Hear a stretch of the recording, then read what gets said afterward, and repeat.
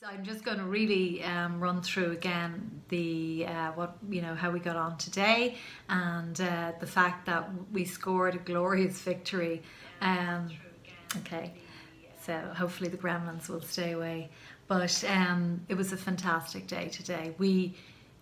I don't want to be repeating myself, but I'm just so incredibly grateful and proud of all those people who stood in the rain. We're all still soaked, I'm sure, but it was well worth it. It was just super. And I mean, it is, as I said earlier, shocking that we've been forced to do this, to go to the Department of Justice to demand that our free speech is not taken from us, nor will it be under any circumstances, because I certainly will not be respecting any law that tries to take away what I want to say about what I believe we need to do as a country, and that is to make sure that we consign Fianna Fáil, Fine Gael and their communist opposition to the political dustbin.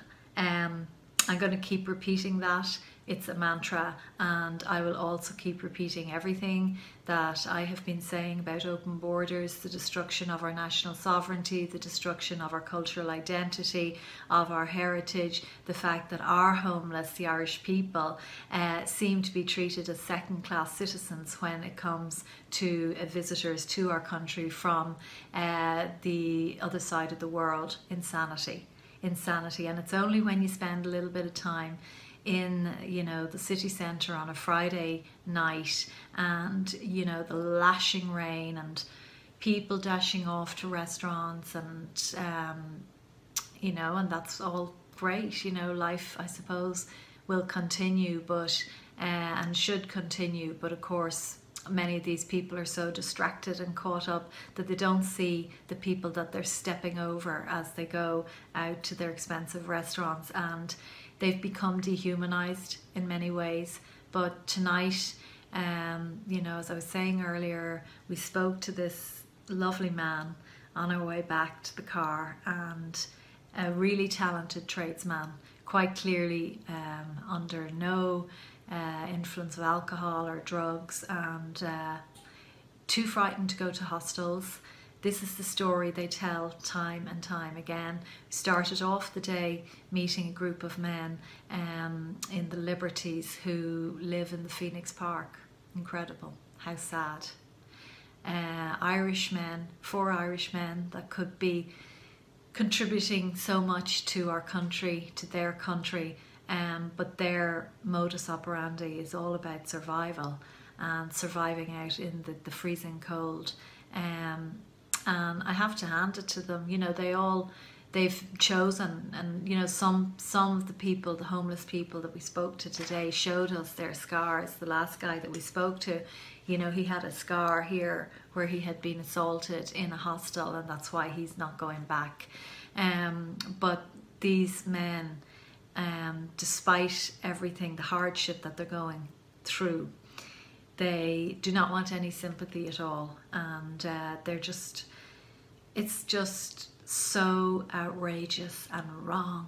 It's so wrong, and we need direct provision for these people. We do, but the taxpayer will not be paying for it. It will be coming out of the pensions that are going to be stripped from the traitors and criminals who have brought this housing crisis about, this manufactured, orchestrated housing crisis. And it is. We know that at least 1 in 3 of the social housing available, 1 in 3 units, is going to a non-national. This is treason. This is treason. These people who tonight, and we must remember them tonight, as we sit in the comfort of our warm homes, safe, we must remember our brothers and sisters who are out on the streets tonight. And we would all love to help them. And it breaks our heart to have to say goodbye when we sit and talk to them and leave them there. Leave them there. You just need to go down Grafton Street tonight.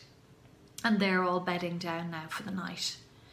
This is what this has come to. I was talking to Great Patriot this evening, and we were saying how, those traitors can lie and lie and lie and say there was always homelessness, but there wasn't. When I was growing up in the 70s and 80s, there wasn't. Now they can say, oh yes there was.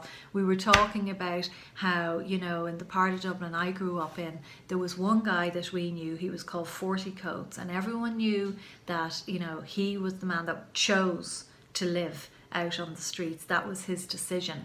I think everyone probably had one of those, and he probably didn't even live on the streets, but everyone kept an eye out for him and he was grand, he was happy enough. But you know, this is all new.